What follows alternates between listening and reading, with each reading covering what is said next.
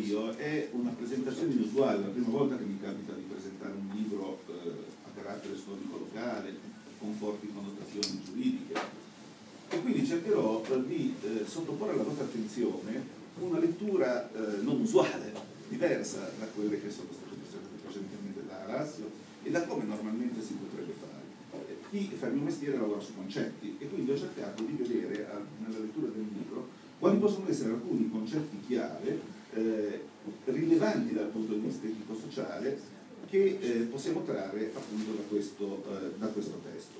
Intanto il primo punto su cui ci eravamo soffermati è che qui siamo di fronte a degli statuti che sono emendati e vengono emendati proprio alla vigilia della grande peste, quindi siamo in pratica temporalmente in quello che alcuni autori definono l'autunno del Medioevo. E questo è un nodo importante. Perché? Perché siamo in una fase nella quale emerge con prepotenza un concetto sociale chiave, cioè quello dell'interesse e della naturalità dell'interesse. Se voi andate a vedere negli statuti, vedete come proprio l'interesse economico quantizzabile sia anche con grossa precisione messo in evidenza. Ci sono alcuni articoli intorno, mi pare, tra il 50 e il 60, insomma, che prendono in considerazione vari casi e appunto rendono per iscritto naturale appunto l'accento sugli interessi dei singoli naturalmente, dentro una comunità. E faccio riferimento alla comunità perché? Perché nelle due forme di governo che vengono prese in considerazione e che si intersecano all'interno del dettato statutario, quella centrale, almeno dal mio punto di vista, è quella che richiama la communitas. Però qui abbiamo una trasformazione ed è significativo che lo si possa trarre anche da statuti di un piccolo centro insomma quasi montano, nel quale c'è un'attenzione ed un passaggio dalla communitas alla civitas, cioè alla dimensione politica della comunità. Quindi una comunità che assume dei caratteri politici più forti rispetto a quelli di una semplice relazione comunitaria. E allora è chiaro che se si costruiscono relazioni politiche si costruiscono degli statuti, delle fra virgolette costituzioni che sono regolative delle relazioni sociali ma anche delle relazioni politiche. Cioè si comincia a formare una relazione fra la dimensione sociale e quella politica. E credo che questo sia un altro elemento interessante che si può trarre dalla lettura di questi statuti.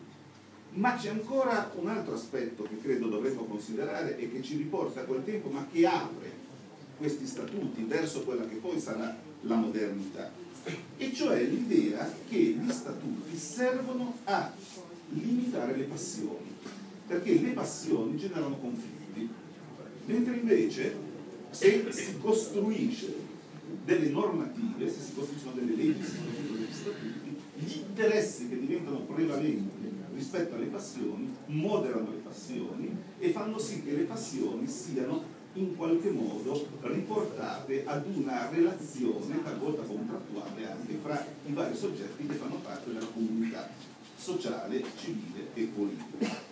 E quello che è importante è che l'interesse è richiamato un altro fattore, al fattore denaro. E qui comincia a emergere in maniera molto chiara le munite, no?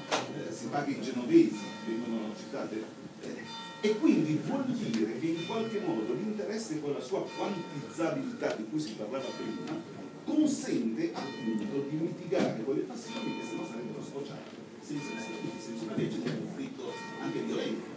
La comunità deve ridurre la violenza rapportandola appunto con regole che propongano appunto una dimensione quantizzabile delle pene e delle relazioni e rendano naturale però tutto questo, cioè centrino l'attenzione sull'interesse.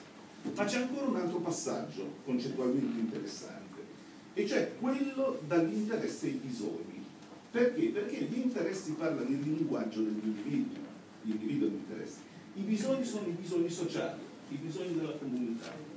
Allora, questo che cosa vuol dire? Vuol dire che in embrione troviamo un aspetto, no, che poi diventa sempre più forte nella modernità, che è quello che correla l'elemento individuale con l'elemento sociale. Una delle caratteristiche proprio dell'individualità è il conflitto, il rapporto scontro, la difficoltà di correlare gli interessi individuali con bisogni che hanno carattere sociale.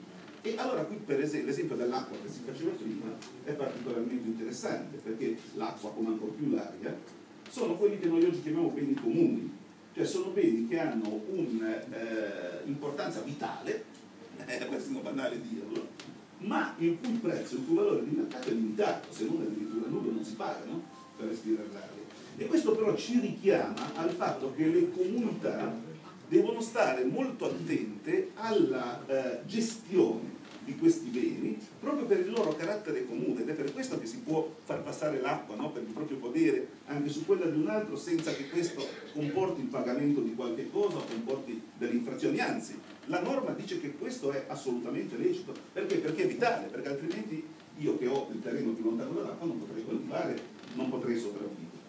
E allora da questo punto di vista vediamo come l'idea, no, di beni comuni che viene a correlarsi con quella dei bisogni sociali costituisce un altro elemento che si ritrova già in questi statuti e che li connota come statuti che vanno verso l'autunno del Medioevo e l'apertura nei confronti della modernità. Io non voglio farla lunga perché giusto i nostri anziani a quest'ora credo che fossero già a pranzo quindi non vorrei infliggervi con le mie elucubrazioni delle lungaggini. Quello che volevo ancora individuare è questo, cioè all'interno di tutto questo che cos'è che traguardano gli statuti, questi statuti come altri statuti, ma come poi più in generale saranno le costituzioni? Beh, traguardano l'idea che le regole vengono fatte per quale motivo? Per cercare di stare meglio. Gli statuti, la politica, il fine della politica dovrebbe essere quello di sviluppare lo stare bene,